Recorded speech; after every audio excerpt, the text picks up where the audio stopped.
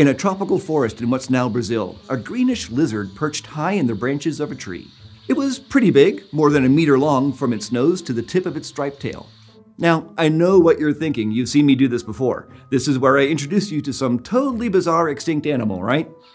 Well, I'm just full of surprises because this time, I'm just talking about an ordinary modern green iguana. Okay, but why? Because lizards belong to the most diverse group of terrestrial vertebrates on the planet, a group known as the squamates, which includes both lizards and snakes. There are nearly 11,000 species of squamates, more diverse than amphibians, mammals, even birds. And lizards, specifically, live everywhere but the coldest environments, and they range from tiny insect-eating geckos to giant Komodo dragons. So today, lizards are incredibly widespread and diverse. But it took them a long time to get to where they are now, because they used to face some pretty stiff competition from a group of lizard lookalikes. Basically, they were lizard imposters that went around filling a lot of niches that modern lizards occupy today, which just seems suspicious. To help knock out this competition, it took a lot of major changes, like the breakup of Pangaea, global changes in climate, and a mass extinction event, in order to set the stage for lizards to take over the world. The oldest fossil of a true lizard that we know of dates back to the mid-Triassic period, around 242 million years ago. And it took a while for us to figure out exactly what it was. It was discovered nearly 20 years ago in the northern Italian Alps, and was named Megaquirella.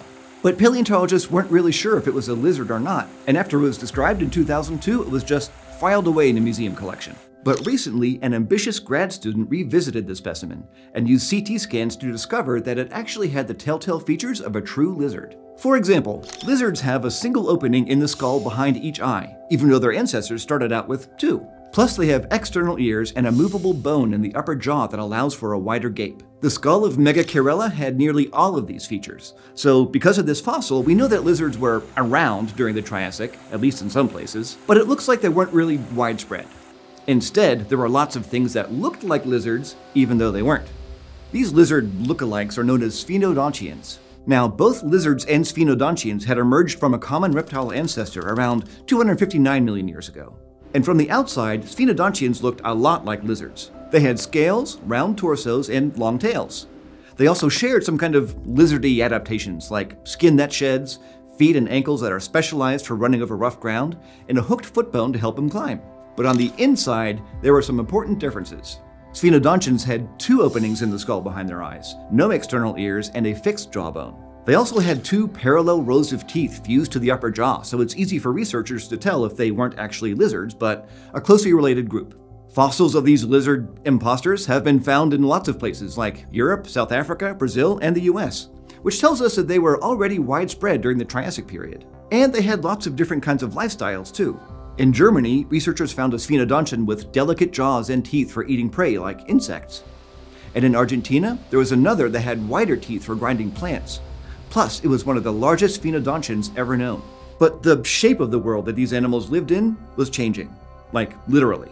During the Triassic period, the supercontinent of Pangaea was just beginning to drift apart into a northern and southern continent.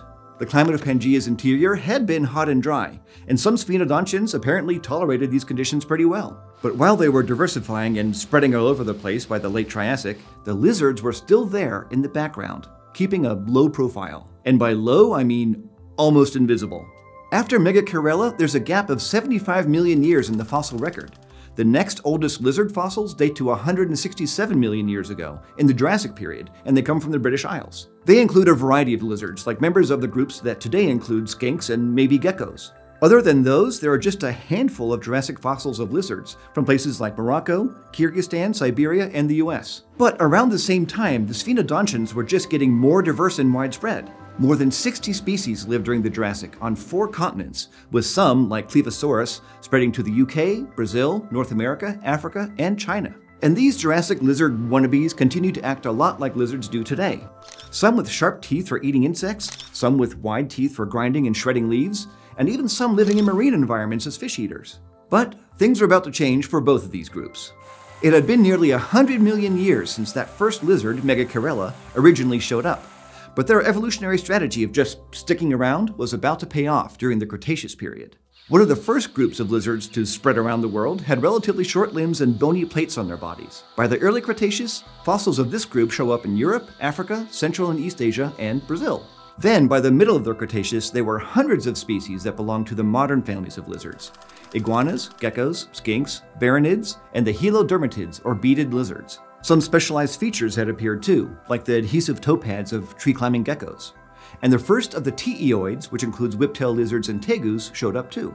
And during the late Cretaceous, between about 86 million and 66 million years ago, lizards really took off. The group known as the iguanians, which includes iguanas, chameleons, and many others, spread around the world. And there was also an explosion in diversity of the mosasaurs. And yes, these marine reptiles were true lizards too. Isn't that weird?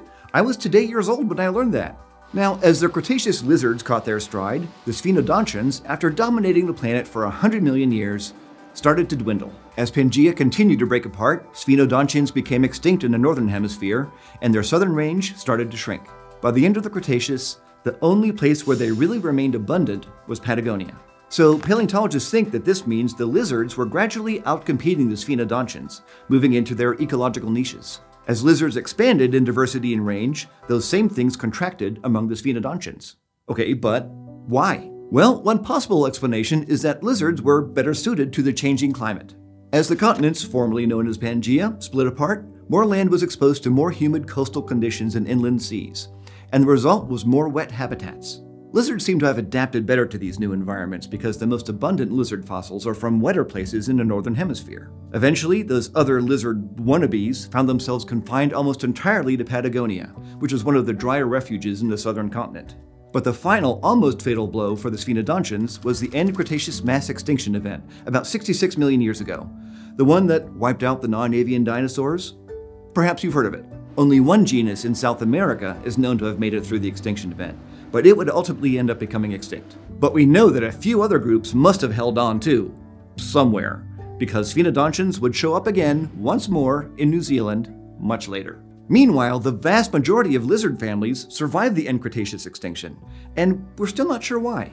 But with the sphenodontians almost totally gone, there was an explosion in lizard diversity, with the number of species increasing exponentially, a phenomenon that may be tied to different populations becoming isolated as the continents kept spreading apart. So during the Cretaceous period, lizards had looked pretty similar everywhere. But after that, they became more continent-specific, like the dozens of unique species that are only found in South America today. As for the sphenodontians, well, only one species is still around, the tuatara of New Zealand. Its ancestors, whoever they were, survived the end Cretaceous extinction, making it the lone survivor of that family of lizard-like non-lizards that originated more than 250 million years ago. So from their slow start in the Triassic to the start of their rise in the Cretaceous, and their eventual explosion ever since, lizards have really played the long game. And while they're part of the most diverse and widespread group of reptiles on the planet today, it's worth pointing out that it took major global changes to make that happen. The time when the lizards took over the world reminds us that there's always another group waiting to step in when the conditions are just right. Now before you go, you should check out an amazing new show called Overview on Terra. Hosted by my friend Joe Hansen from It's Okay to Be Smart, Overview uses drone footage to tell mesmerizing stories about nature, engineering, and more from a 10,000-foot view. Like, literally. It's gorgeous, informative, and soothing stuff. Check out the link in our description and tell them Eon sent you. Okay, who's ready for some puns? Brace yourself, Blake. I want to thank this month's Eontologists. Sean Dennis, Jake Hart, Andy and Eric Higgins, John Davison-Ing, and Patrick Seifert. Become an Eonite by supporting us at patreon.com/eons. And remember, Eonites get perks, like submitting a joke for us to read. Like this one from Nora. You ready? Why was the sedimentary rock so cheap? Because it was on shale. Or was I? Oh, I can't even. And as always, thank you for joining me in the Konstantin Hase studio. If you like what we do here, be sure to subscribe at youtube.com/eons. Thank you.